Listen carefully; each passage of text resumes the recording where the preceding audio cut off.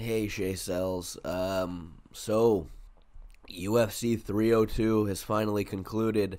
I'll be honest, I'm a little hungover. I don't know if you guys can tell by my voice.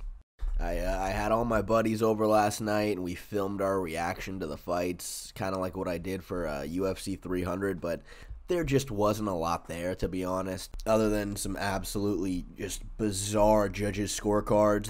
There wasn't a lot. So, I'll tell you what, I'll show you some highlights from us watching Paulo Costa, Sean Strickland. Dude, wake me up when Islam walks out. If you put your hand in Jackson, 1-2. Jackson, 1-2. 1-2. So 1, 2. There you go. 1-2. 1-2. 1-2. Slip. Yeah, right hand. Like plus 500. Oh, like 10x? Dude, he finishes it. Costa? No. Strickland? No, Costa. Oh, yeah. Name one guy you finished. Uriah Hall. That doesn't count. Uriah He's playing poker with Luke Rockhold with celebrities. Well, okay. Jackson, I don't think they're coming. Okay, Johnny Hendricks. That doesn't count, dude. That doesn't count. That's fair. Who else did Costa? Name one close to ranked fighter you finished. That's tougher to do. Other than that, I don't think the card was very spectacular. I'm also a little sad because for those who had caught my full card breakdown for the event, I pretty much picked every single fight correctly. I made a lot of you guys some money, which I'm really happy about, but I'm kicking myself because last second I decided to add Phil Rowe to my personal parlay just because he was the underdog and I thought there was some value in him, but I literally said in the video why I did not want to choose him for the parlay, because despite being so tall and so long and so rangy, he does not manage distance well. Shorter guys get in the pocket with him regularly. I said this, I told myself that's why he's not a good idea for this parlay, but I don't know. I started getting in my own head and second guessing myself, and I picked him. So I personally lost, but I'm glad I won you guys some money. As far as the channel goes, we're officially 2 for 2 on parlays for the year. If you guys want to make some money, make sure you guys check out those videos I make. But moving on to the fight everybody's talking about, Islam Makhachev versus Dustin Poirier. Now, something that is just so hilarious about the MMA community is we love jumping to conclusions after a single fight. I mean, I think that's kind of our thing, Directly after the second Volkanovski fight, everybody was like, wow. Okay, Islam Makhachev is better than Khabib. I mean, look at that. He knocked out Alexander Volkanovski with a head kick. I mean, clearly, he's better than Khabib. Then the Dustin Poirier fight happens, and immediately everyone's like, okay, never mind. No, okay, never mind.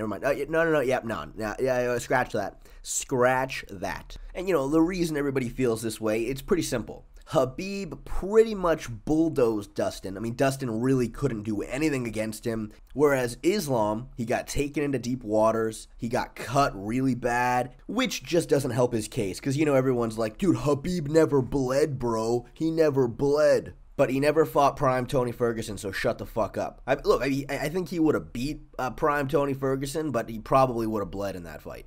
But anyway, yeah, that's kind of the attitude of everybody right now, that Islam is now officially ranked one lower than Khabib. But it's funny, and I don't think that's fair at all, because, look, they are not the same fighter. I mean, they are not one-to-one. It seems like a lot of people treat Islam as Khabib reincarnate. But the truth is, their styles are different. And because of that, they match up against guys very differently. Now, of course, Dustin outperformed everybody's expectations. But personally, I attribute that to a very good game plan by him. When Dustin fought Khabib, he was trying to be very, very offensive in the grappling against him, which just was a bad idea, and he himself afterwards said it was a bad idea. He was trying to go for all these hip switches and reversals, and Khabib just defended one after the other after other, and he really fatigued himself, gave everything he had in that guillotine, couldn't finish it, was exhausted, and then he got choked. And against Benoit Saint-Denis, he was also trying to be very offensive in the grappling. So,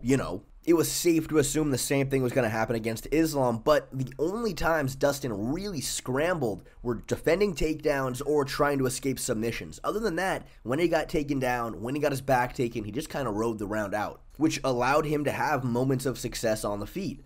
To me, the most important aspect about this fight was something that I've been saying for a very long time, and so many people thought I was crazy for saying it. I've always maintained Islam Makhachev is not the best wrestler in the division. I mean, he's not. Gamrot is the best, with Arman Tsarukyan behind him. Every time I would say that, I would receive tons of comments being like, dude, how could you say that, bro? He out-wrestled Arman. I mean, that is so stupid. But what's so important to understand is Islam is a very, very well-rounded grappler from Sambo.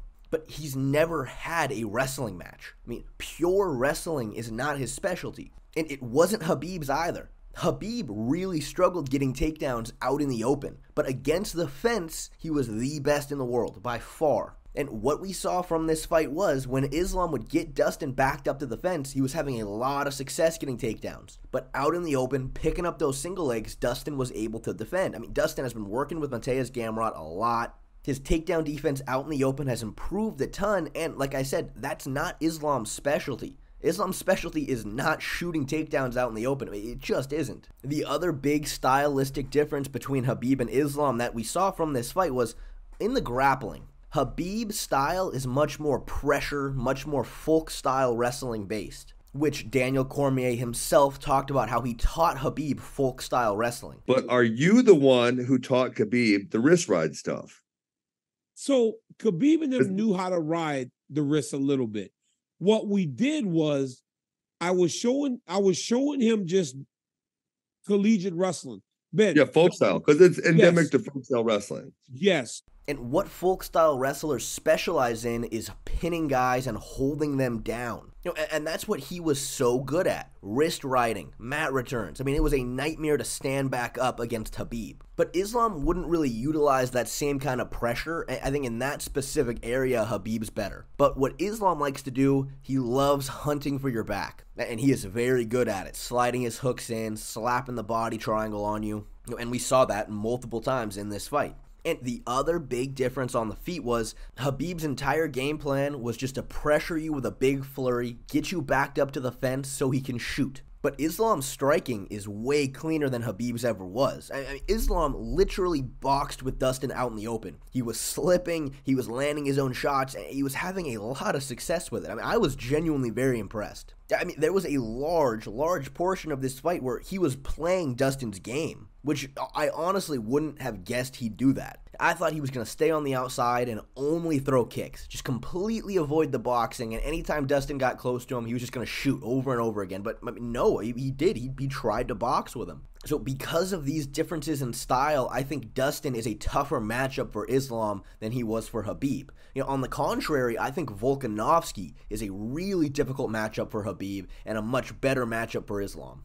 The big reason why Islam was able to beat Volkanovski in the first fight was because of his striking. Because on the ground, despite having success, what the Dagestanis are so good at is breaking their opponents on the ground and then taking whatever submission they leave open because they're so exhausted. But Volk is just unbreakable. It doesn't matter what kind of pace you put on him. He's going to match it, and he's going to be hanging in there with you, and eventually he's going to outwork you, which is what we saw at the end of that first fight. That is why in the rematch, Islam didn't even really try to grapple. And I honestly think Khabib would have had a problem trying to pressure Volkanovski up against the fence. Islam in that fight was a sniper. I mean, he was landing some clean straight left hands. And Khabib did not have that same technical ability to land shots like that. So he would have to try to shoot out in the open, which, as we already know, it's not his specialty.